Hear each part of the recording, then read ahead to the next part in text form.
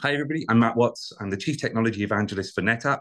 And for those of you who don't know NetApp, we're a company that helps our customers build intelligent data infrastructures. And the best example I can give you of that is I met with a data scientist, and he said to me, who are you and what do you do? And I said, I'm NetApp, and we help companies build intelligent data infrastructures. And he said, what does that mean? And I said, well, what if you could have an intelligent data infrastructure that would allow you to create a snapshot, a point in time revision of any data that you've used to train a model going back over days, weeks, months, or years? So what if we could clone data that consumes no additional storage such that you could have multiple engineers training in parallel?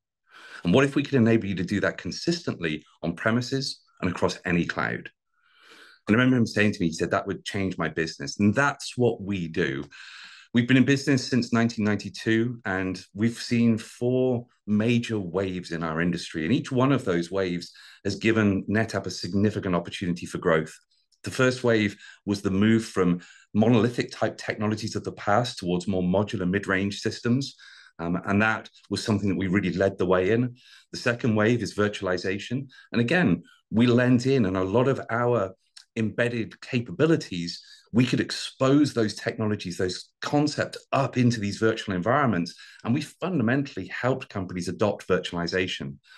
In the cloud, we're helping by providing an intelligent data infrastructure that's consistent on premises and across all of the major clouds, because we are a first-party service within those clouds.